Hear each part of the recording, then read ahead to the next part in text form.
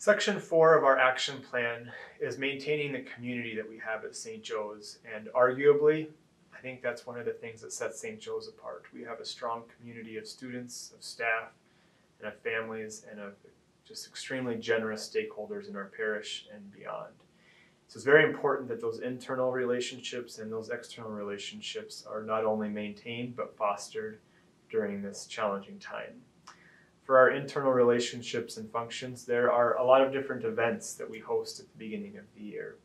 From our new family welcome picnic to back to school night, parent meetings, these events are not going to happen the way they traditionally have. But we have robust plans in place to assure that the objective of those plans are maintained. Families will be invited to come in small groups to a back to school opportunity with teachers. Our new families will be partnered with ambassadors. Things like our liturgies, school mass, the living rosary, all of those will be continued in a different but meaningful way.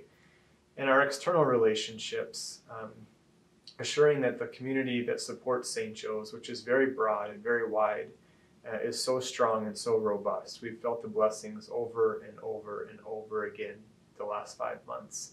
We have a responsibility to assure those stakeholders are not only aware of what we're doing, but feel value and investment of why we're doing it. And so we'll be working hard to not only work with families, but our stakeholders in general to assure that can happen.